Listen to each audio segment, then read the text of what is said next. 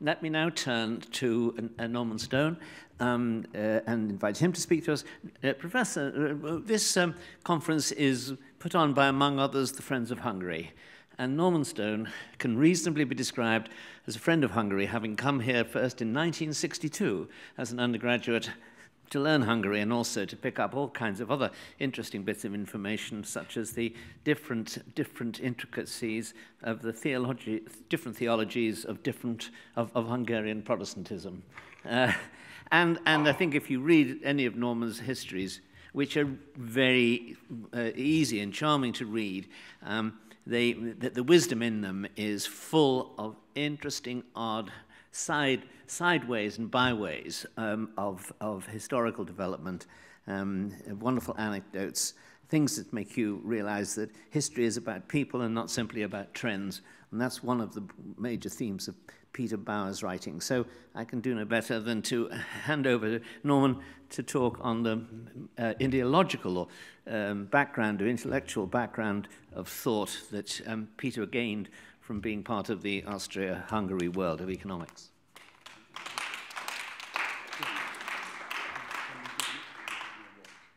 Oh, sure. I've been told to keep my remarks strictly to half an hour. It's not going to be. I have three very difficult acts to follow. These were, I must say, stunning contributions. I'm very glad to have heard them all. Now, I'm going to be purely descriptive. I knew Peter Bauer when I was a young fellow in Cambridge, and we got on well because we had Hungary in common, and I'll say some more about that. But I think the first thing I'd like to say is that if you get interested in the Brexit question, there's an absolutely excellent book by Roger Bootle. It's very fair. He's a Brexiteer in the end, but with some finger chewing. And he says in it, talking about England, I'm a Scotsman, but I allow myself to say England. I mean, we all call the Netherlands Holland, and I can't be bothered with this kind of thing. He says, yes, our music's nothing to compare with the Germans. Our painting, you can't compare it with the Italians. Literature, the French probably have the edge, but one thing we are very good at, political economy. And that's about right. The Cambridge that I was in was really a very, very good place to learn something about the technicalities of economics, which I did through history. When Peter Bauer arrived there, it must have been surreal. You know, you came to these majestic buildings, and the head porter would be a majestic figure in a top hat, whom everybody assumed was the master of the place. The porters used to come round the undergraduates' rooms and clean their shoes in the morning. We were locked in after 12. There were surreal episodes of sexual misdeeds, but not that many. And the place worked really remarkably well. I went there as a scholarship boy from Glasgow in December 1958 and remember it very, very well indeed, with a lot of fondness. Now, that'll be the Cambridge that Peter Bauer encountered. And I can't imagine how on earth, speaking Hungarian English, and, you know, can I do it? A lorry driver, this kind of thing. How on earth he talked his way in. He must have done it, presumably he communicated in German. But still, what a good place to spot his talent and take him in. Uh,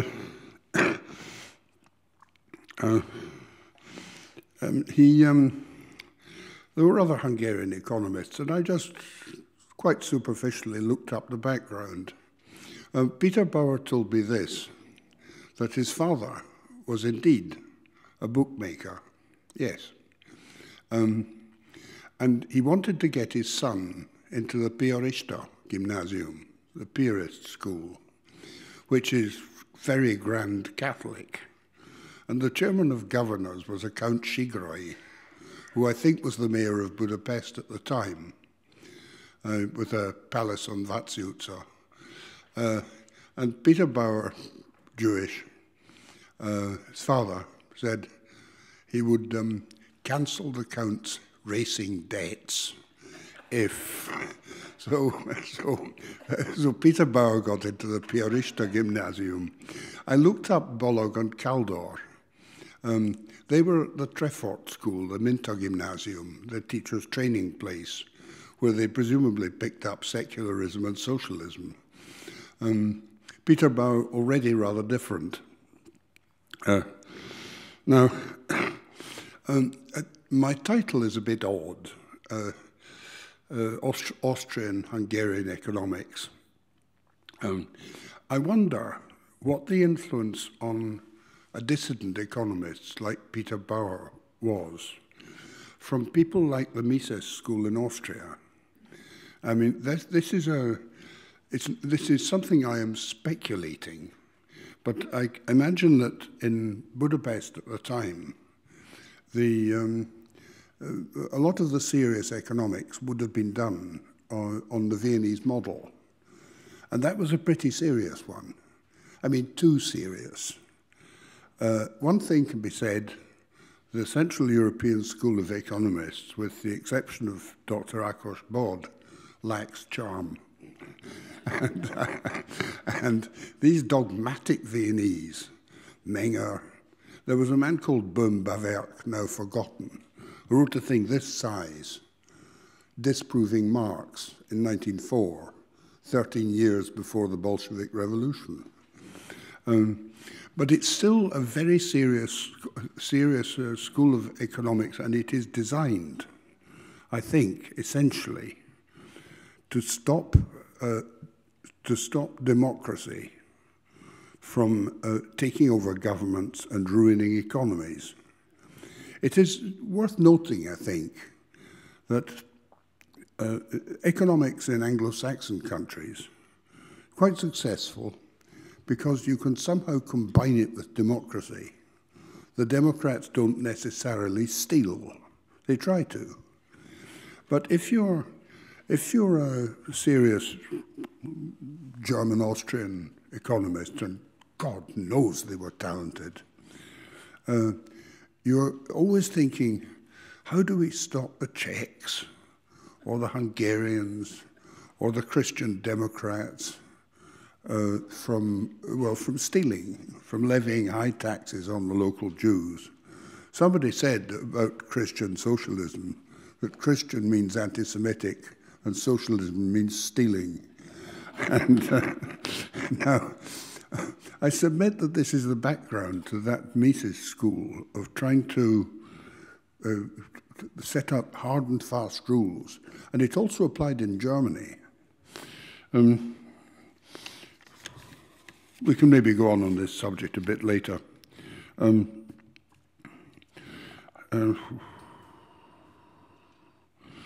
Now, the problem with Austria-Hungary was that it is, I suppose, the first case in European history since, well, maybe since the Counter-Reformation. But it's the first instance in history where the problem Professor Ákos Bod was talking about, of a top-heavy state, really comes up in a big way. In England, local government, for instance, was represented by a very efficient town hall, a bullying mayor with a secretary, and a local council of people who got things done, those Victorian cities. In Austria-Hungary, I suppose since Joseph II, there was always the tendency to look to the state for an answer. And the result was that in 1914, 25% of the employed population in Austria-Hungary, maybe just Austria, was employed by the state, railways, hospitals, a big civil service. Here's one example. You know how difficult it is to deal with nationality problems. I mean, my own instinct about it is decentralize, keep government out of it. Like October Diploma, 1860, is the answer to these things. But the Austrians built up volumes of nationality laws. Can you speak Czech? Can you use a Czech policeman in the bottom left-hand corner of the market on a Friday afternoon in Budějovice/Budweis? This kind of nonsense, which the Europeans nowadays are very good at. The result was the employment of enormous numbers of lawyers for a start. And lawyers, I mean, I don't want to be offensive, obviously, do tend to make people hate each other. And, now, there were in the Supreme Court of the Kingdom of Bohemia in Prague 7,000 judges in the court, in the Bohemian system. The judges in the entire British Empire amounted to 1,700. Now, this means that the economic background of somebody like Peter Bauer, I'm speculating, is influenced by this fear of the predatory state, which you can't in the end get rid of. I mean, in the end, the Austrians did so badly in the First World War because they were spending money on all this kind of thing. And their 48 divisions in 1914 got rather less money than the 6 divisions of the British Army in 1914. These people were dealing with a serious problem, in other words. Now, and I think their descendants come up with, with the Germans in 1947, Rübke, Müller-Harmach.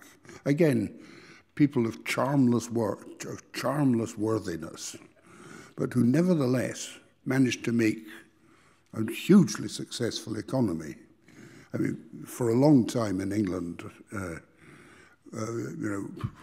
we rather cringed when we looked at the way Germany functioned. Things were different in the 80s. Now, when Peter Bauer comes up to Cambridge, he's dealing with the siren song of John Maynard Keynes.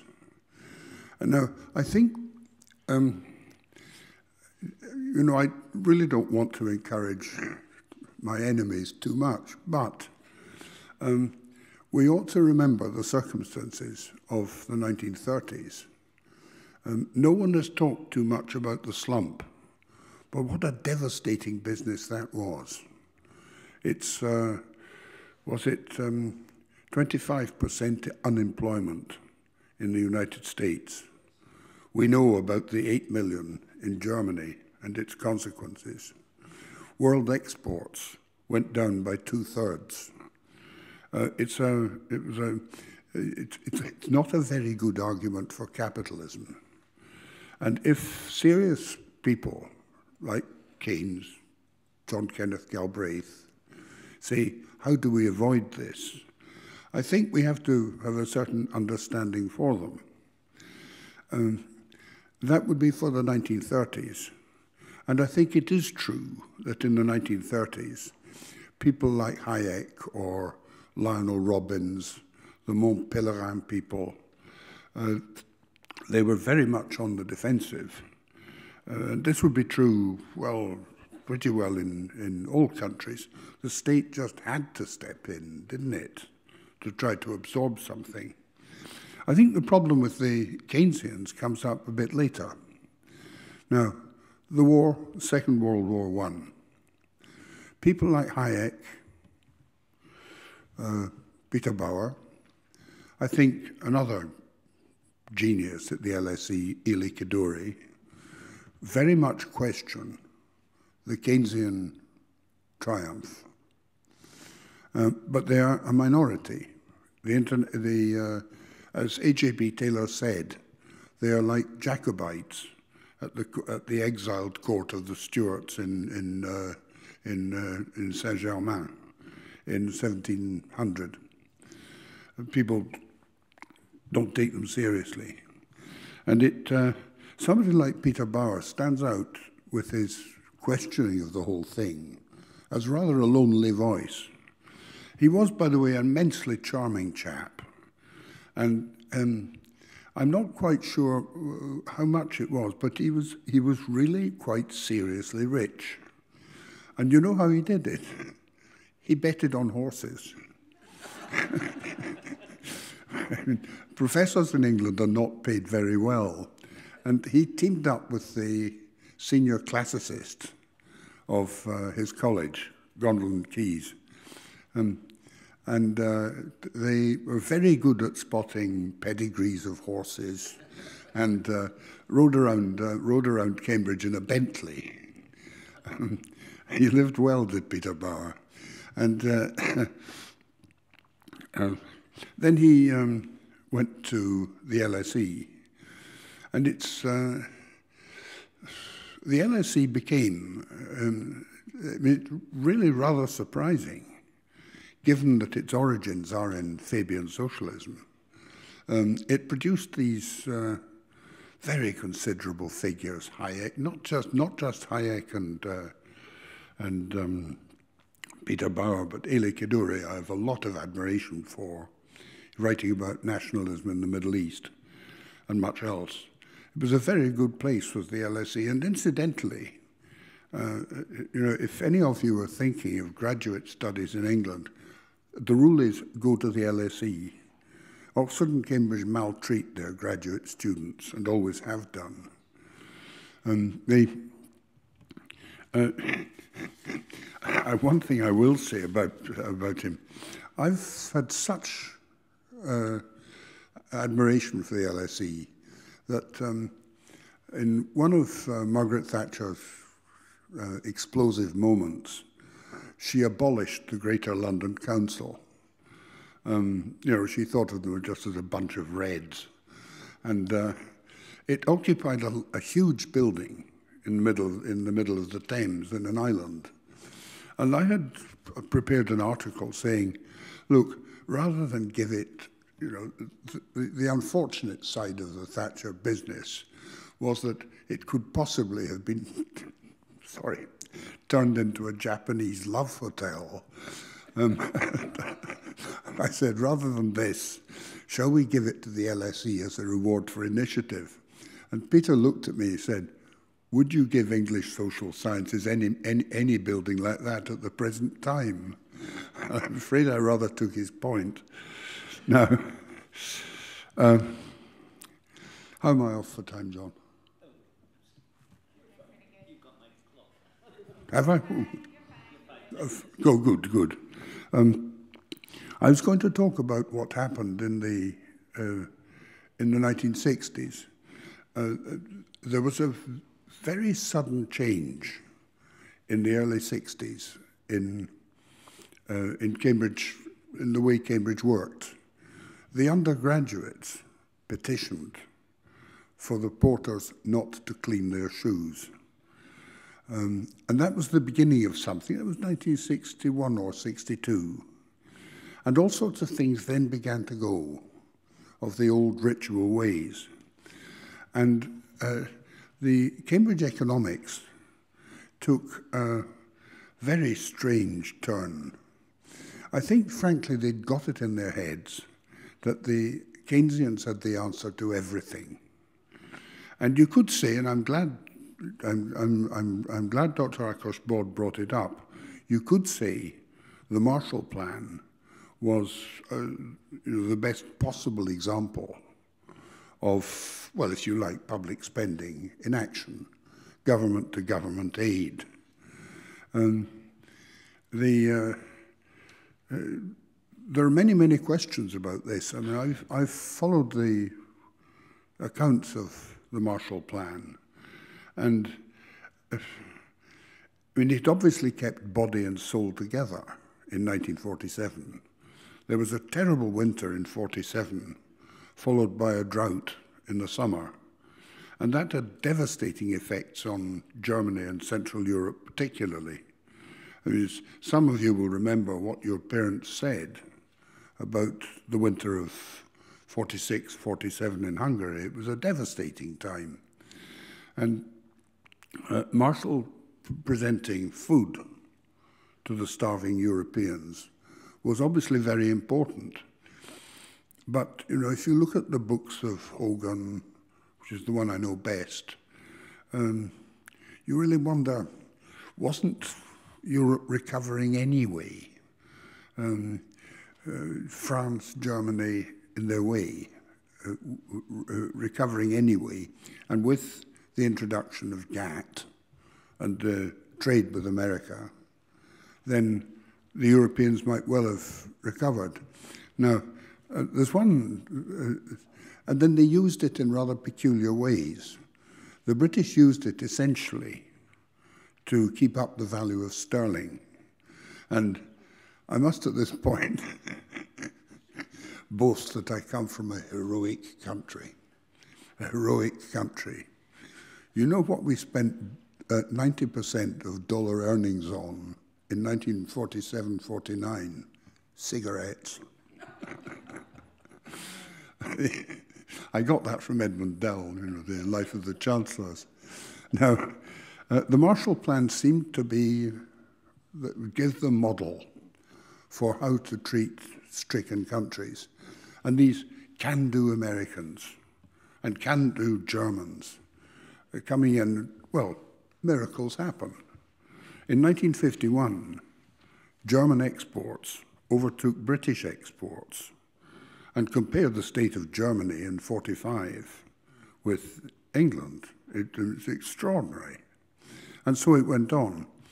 Now, there is a sea change at the beginning of the 60s when a conservative government in England and Kennedy in America and even late Adenauer in Germany start thinking, oh, we can have deficits. We'll spend government money, which just on credit. And it's the beginning of a debauching of the currency, which led to the troubles of the 1970s and the disillusionment of the whole system. The Cambridge Economics faculty, with almost no exception, went along with this. Now you think, what exactly is the West's problem in 1962? That it needs to go in for inflationary currency and to invoke the name Keynes. What is the problem? There was no unemployment. Poverty was going. I was reading a very interesting Italian book, Indro Montanelli, who points out just how limited the view, even of very considerable economists, was that even Einaudi, again, Montpellier, immensely serious man, couldn't see that in the foreseeable future, the proletariat would more or less disappear and be replaced by small family firms, as in Italy, working hand over fist. No one foresaw this. Quite why the economists in the 60s should have gone hook, line and sinker for Keynesian deficit spending. It did considerable damage, I think we'd all agree, to the British economy. And people like Nicky Kaldor, you know, with his slide rules and his plans and his taxes, rose, and the British economy began to lag very badly. Now, the Cambridge Economics at the time, having been superb in the 1930s, I think, you mentioned Joan Robinson, I think. Joan Robinson, who had been Keynes's brightest pupil. She was the daughter of a fire-eating reactionary general who had tried to get rid of Lloyd George. And he was the son of a major Victorian romantic poet, England again. Now, Joan Robinson was married to Austin Robinson, again, rather fashionable Keynesian. And she looked at China, bless her, China. Now, China had just killed off 30 million people with the Great Leap Forward. People were eating the bark off trees. Then came the Cultural Revolution. And Joan Robinson used to say, we must look at the Chinese model. And she used to pad around King's College, Cambridge, in a Mao tracksuit.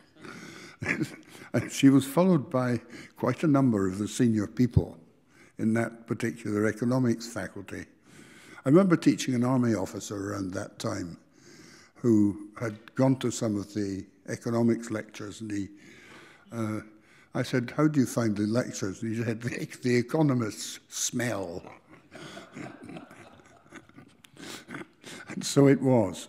Cambridge economics never quite, as I haven't followed it too closely, but has lost its reputation to places like, I suppose, Chicago.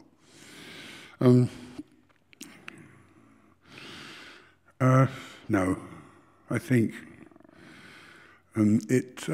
yes, two final points.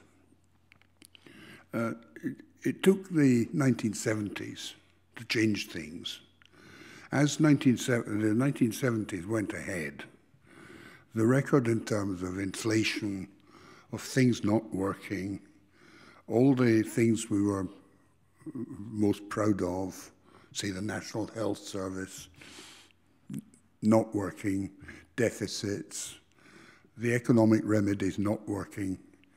And then from the middle 70s onwards, up comes a group of people like Peter Bauer to say, your emperor not only has no clothes, he hasn't got a tailor. And they were rather heroic people at the time, universally conspués, as the French say, in polite circles. But still, events were moving their way, and eventually it produced Margaret Thatcher, which was a very remarkable thing. I thought, I have to say, that would be the last moment when an English woman dominated the world stage, and then along came Princess Diana.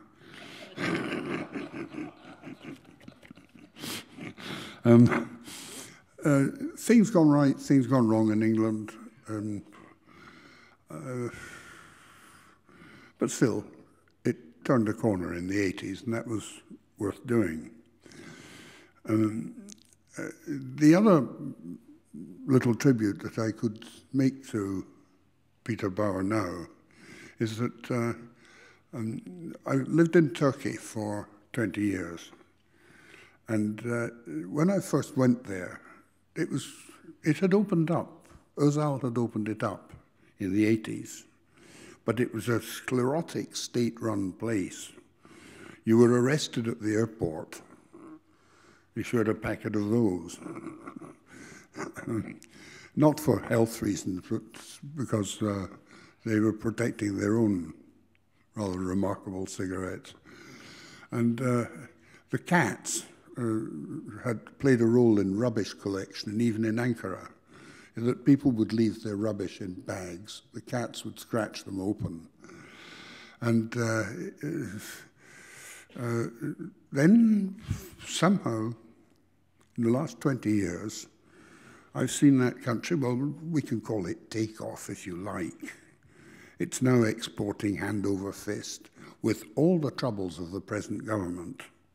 Something has worked from that kind of Peter Bauer recipe. Peace to his soul. Thank you.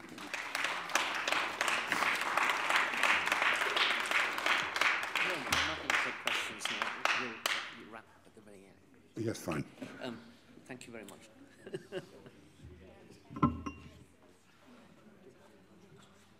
Norman, that was sparkling. Prompts two thoughts. One is that it wasn't only the Cambridge economics faculty that lost its mind in the ways you described in the 1960s, but it was the Conservative government, actually, who did all of the things, acted on the advice that were given, and didn't produce the best results. In fact, they produced a continuation of the crisis that eventually produced Thatcher. The other is your story about Peter making money through betting on the races. Well, there must have been something in the air of the Cambridge colleges and faculty in general, because mutual friend of ours, the late Frank Johnson, he, who left school at 15 but always wanted to read classics at university, went out to buy what he thought would be a serious and important book on the classics, because it was by the distinguished philosopher from Cambridge, and then later at LSE, whose name is just suddenly... sorry? No, the... oh, gosh. The philosopher who was the inspiration for Ken Minogue and Shirley Letwin. Oakeshott, Michael Oakeshott. He went out to buy and bought Michael Oakeshott's Guide to the Classics, which turned out to be a guide to all the famous classic races in England. And so obviously there was a school of racing experts in Cambridge at the same time. Well, I want to thank you very much for that talk, which brought Peter alive for me and for others who knew him, I think, and also, of course, had a lot of fascinating points to make about our current situation.